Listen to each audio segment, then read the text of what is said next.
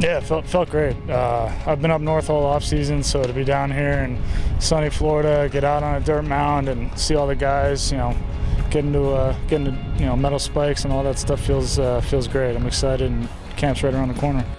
Yeah, I'm looking forward to it. It's a dream come true for me. I grew up a Mets fan, like you said, so it's as good as it gets when you think about your opportunities. And growing up as a kid, this was something I always wanted to do, and now it's become a reality.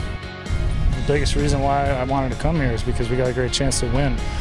When you look at DeGrom and Syndergaard and the rest of the arms that we got in the rotation and the bullpen, that's a great foundation for a team. And then, speak of Pete Alonso and all the offensive weapons that we have, and great defense. We have the makings of a great ball club, and now we just got to put the work in and go out there and do it.